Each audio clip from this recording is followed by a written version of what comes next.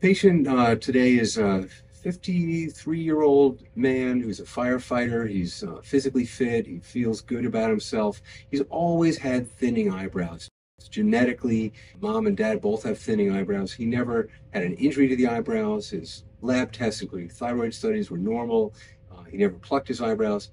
And framing the eyes with proper eyebrows makes a huge difference in terms of perception. I think the reason I finally decided to get a transplant for my eyebrows was looking at pictures when I finally realized that I didn't have eyebrows anymore versus looking in the mirror when it was an actual picture of myself or a video.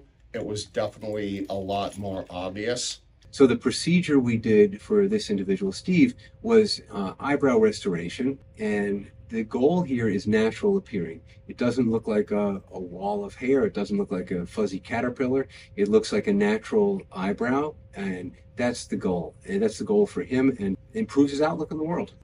When you express yourself internally, it comes out physically. I feel like now with my eyebrows, it just enhances whatever mood I'm in. The eyebrows frame his eyes and thus his whole appearance in a natural way. So it's Dr. Boden with the Hair Restoration Center of Connecticut.